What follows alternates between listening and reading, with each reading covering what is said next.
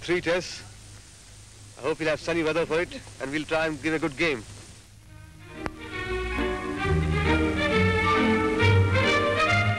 At the Royal Horticultural Hall, Westminster, snooker was the sport, and the contestants for the world title were introduced by that famous exponent of the game, Joyce Gardner.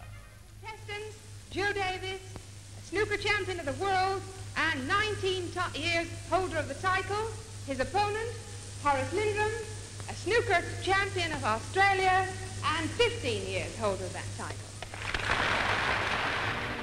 Davis won the toss, then Lindrum and our newsreel cameras got to work. Joe Davis in action. The match for the world title was to be the longest encounter of its kind ever played.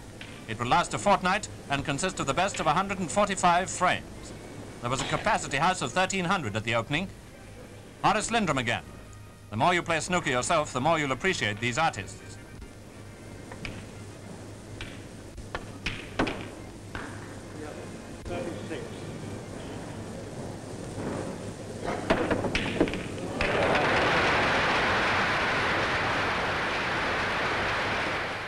Now the title holder, and presently he leaves Lindrum with one of those little problems which you or I would find it rather difficult to work out.